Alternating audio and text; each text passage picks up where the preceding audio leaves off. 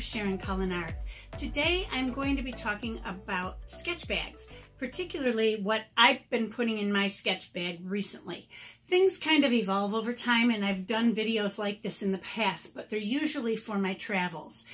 And when I'm traveling, I'm packing a ton of stuff into a bag that's going to be traveling with me. When I go out sketching or plein air painting, most of that stuff is removed and I just take a small amount with me.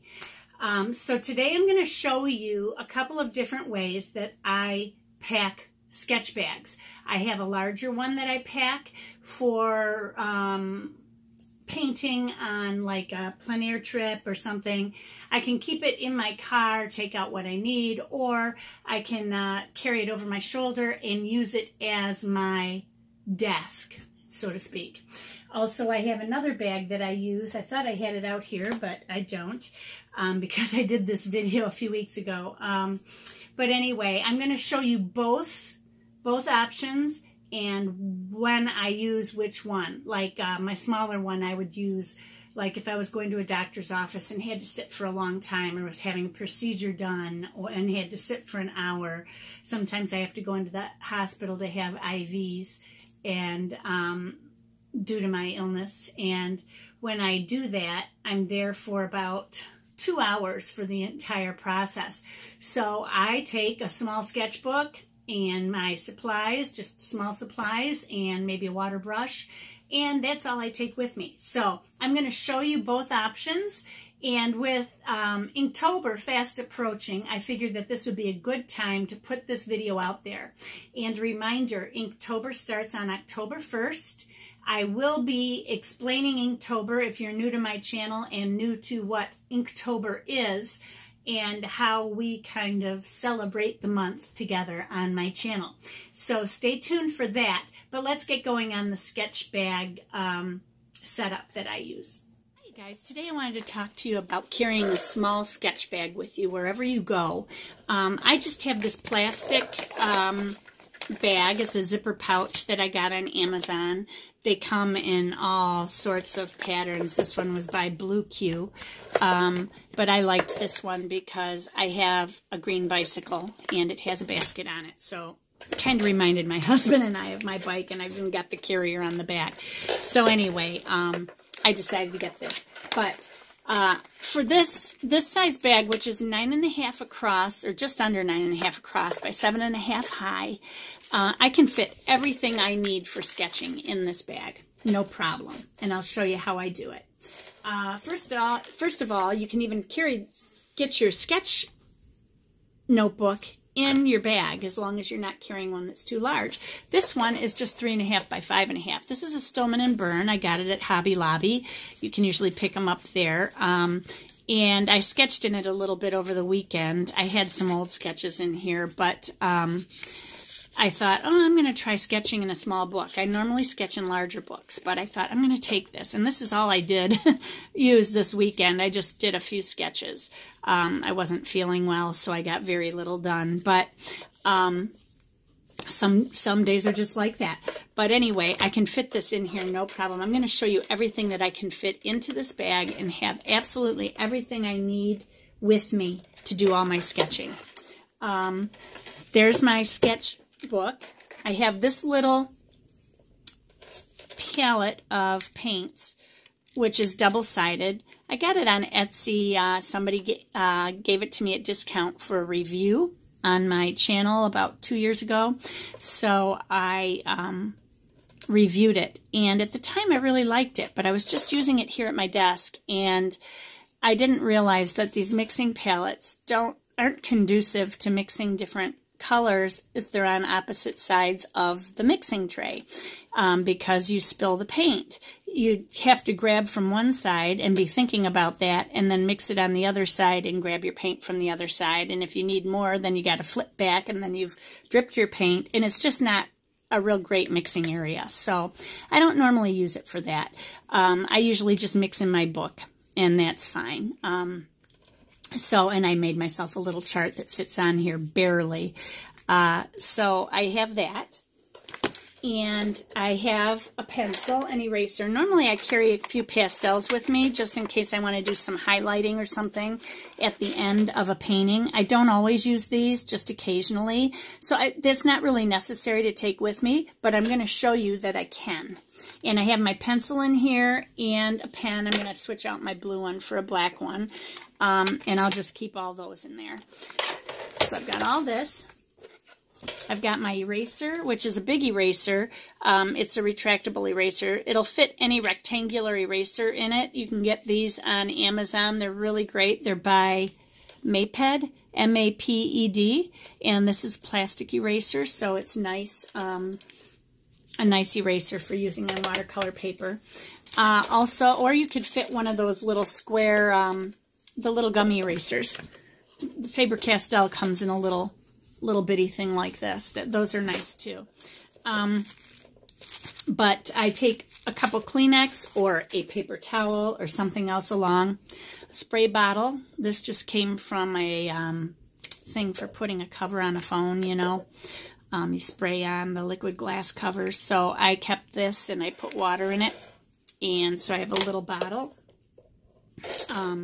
Now, some people prefer to use travel brushes or water brushes. I'm not really into water brushes, but I can take them along. But normally I prefer to use regular brushes and a water bottle. Also a fountain pen, if I want to use fountain pen. So I'll have that along with me.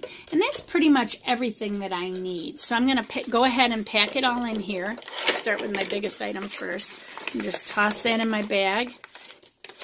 Put in my book, my Kleenex, my watercolor palette, my eraser, my spray bottle, and my water brushes and pen. And everything fits in there nice and easy, and I'm all set to go. Now, if I want to take something other than my water brushes, I can take my travel brushes. I have 3 here. There's an 8, a 6, and a 2. These are by Silver. They're the black velvet brushes. This is their Voyage series. The only problem is with these is that their writing wears off the outside very quickly. I can usually tell by feel which is my biggest brush. This is my biggest brush. Yeah, that's my 8, and then I have a 6 and a 2. This is my 6, and this is my 2. And I can just tell by how heavy they are.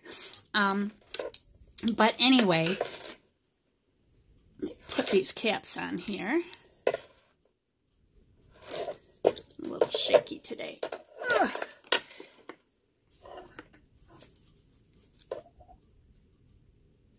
There we go. And I can stick them right in my bag here. And then you need to carry water with you, right? Something to rinse your brushes with. Well, a small pill vial will work. Just one of these little bitty pill vials. You don't need a lot of water when you're out sketching anyway. If you have a Kleenex or something with you, just wipe it off nice and good before you dip it into your water. And you're not going to dirty your water up as fast. And if your water does get dirty, you still have your water spray bottle that you can spray on your paper if you need to wet your paper down. You don't need to do it with a brush. You could spray your water on your paper and then spread it with your clean brush and you're fine. So this should last you just fine. You'd be surprised what you can get away with, how little water you need when you're out and about.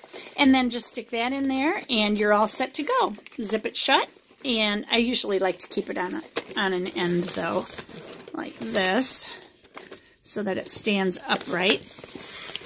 And you're all set to go. Now, if you're worried about leaking, just put it in a Ziploc baggie. And if it dribbles a little bit, you're not going to have a mess in your bag. But that's all you need. And you're all set to go sketching for the day.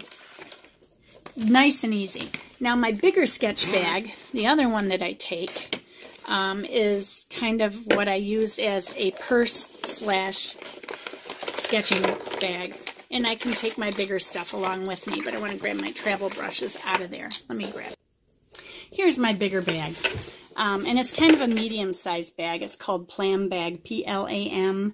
It's got lots of zipper pouches on it. And it's really nice to have. I put my water on the side. If I want to sketch standing up, I can stand up and it's right there. And I can dip right into my bag. I got that idea from Ann Lore from Following the White Rabbit. But anyway, this carries a lot of nice things very easily. On the inside here is another zipper pouch, and this is where I carry all my pens and everything. I have several different color pens that I usually take with me. I have pencils. I have a red one and a black one. I have something to clean my glasses with, a white pen. I have a ruler if I need it, an eraser. I have a pencil sharpener if I need a pencil sharpener. I've got clips down here for my sketch bag or whatever. A small water bottle. Actually, I have two sizes in here, which is unnecessary. There's another one in my water bottle here, too, that I use when I'm traveling. But when I have water in here, obviously, I don't have my water bottle in there. And I carry my travel brushes in here as well. And I just put them in here like this, and they're all set to go. Then if I need anything, I can have this over my shoulder. It's a crossbody bag, so I can have it up over my neck, over my cross shoulder, and then down across my body, and have everything right there. I can clip my keys on to here so that I don't lose my car keys when I'm out sketching. For plein air painting, this is really nice. Then in the center, I would carry my palette. Here I have my aluminum palette, which also does fit in my small sketch bag, by the way. If I want to take this along, I can fit that in this bag. The only thing is then I can't fit a sketchbook and the pastels. I have to choose one or the other. But anyway, for this, I have my aluminum palette, which I really love, although I would love to be able to magnetize it down, so I'm thinking of getting a couple pieces of stainless steel to put on my aluminum palette. I like the aluminum, though, because the inside does not rust, so it keeps it really nice. I'm sorry, this is so dirty. That's really, I usually clean them before I put them away, but I just stick that in my bag. This has a couple zipper pockets inside. I have some tape in here if I want to tape it. Tape my edges down. I've got a rag. I also have paper towel if I want to use paper towel instead. You can carry water brushes along with you if you'd like. I prefer not to. Masking fluid that I can stick in here. And then in the back I can put my sketchbook wherever I put it. Where did I put it? Oh, I have my 8.5 by 11 here. Now this one fits very tightly. I don't know if it'll fit in this back thing. No, it doesn't. I'd have to fit it in here, and I don't think this zips shut completely, so no, it doesn't. So I would just have to carry it like that. And otherwise, I could just carry a small 8.5, 5 by 8.5 book, one of these sizes. These fit well, and these are great for going out and sketching nice size paintings. You can do double spreads if you want, whatever. And I can fit that in there, no problem. I can also fit my iPad in the back if I want to take my iPad along with me. My telephone, sunglasses. I've got bug spray on the side here, which goes with me everywhere.